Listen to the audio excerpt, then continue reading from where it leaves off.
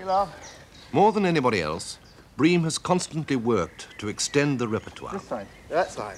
In addition to exploring the music of Elizabethan England of 400 years ago, he has inspired many contemporary composers to write new works, works that set out to extend the technique and the expressive possibilities of the instrument. I've got to try for all those, because the wind, you see. Werner Henze is writing just such a work, a massive solo tour de force, over half an hour long, a sort of hammerklavier for the guitar, based on Shakespearean characters.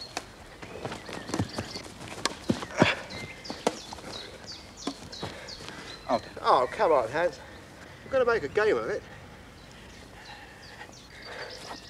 The title, Royal Winter Music, derives from Gloucester, from the beginning of Richard III, when he says, not yet being a king, now is the winter of our discontent. And after a while in his speech he talks about a lute, he says, and listens in a lady's chamber to the lascivious pleasing of the lute. Now you go across there. And I thought the sound we are now going to hear will be those lute noises transposed onto a modern guitar and to the hands and the skill of a modern guitar player. Great. Right. Now, what is the top note of the next chord? Is it a B? It's a terrific stretch. And it used to be a B. Yeah, well, I mean, that's what I've got to do, but I'll try. Listen to it. It's good. Yeah, it's lovely. Not bad, is it? Now, the next chord is really just too much for me. Unless I do that with my nose. Now, I tried to simplify this, Hans, and I came up with this chord. So the top note is A, C, G, C, E. Does that sound right? Sounds nice. Let's see how it works first. I've been working on this for months now with Julian Bream, and the piece is more or less there on paper, but it's still in the making.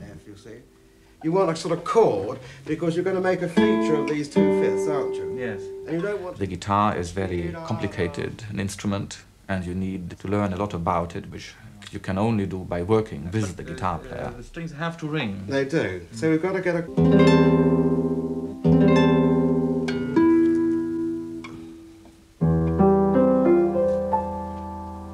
Quite resonant.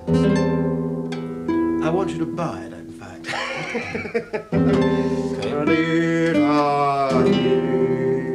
Now, you've got that triad there, you see, but in fact, I can't play the bass line, I can't do this, because I've got to come down the fingerboard. So, could we put that triad an octave lower, do you think? Unless you take more time. But you say tempo giusto there. Oh, Hans. Well, let's change it. Take time. Put it in English. Take time. That's it. Liberamente. Lovely. What is so exciting is that very often he comes up with an idea to change something, and a month later I discover that he has come back to my original suggestion. Just the necessary... Yes, but what you... So he is not one of those who want you to make comfortable arrangements and to get around all kinds of new problems, but he really faces very straightforwardly the problems that present themselves to the guitar and to him. And the outcome is, I think, a very fruitful and healthy cooperation between a creative guitar player and a learning composer.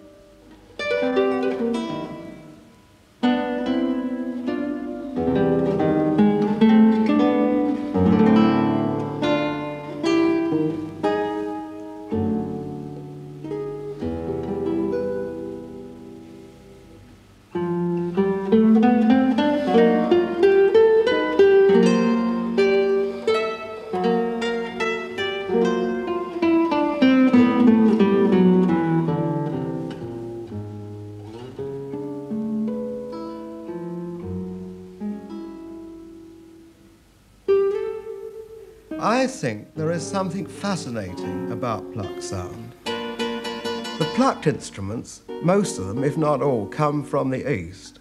And perhaps it's to do with Eastern mysticism and religious experience.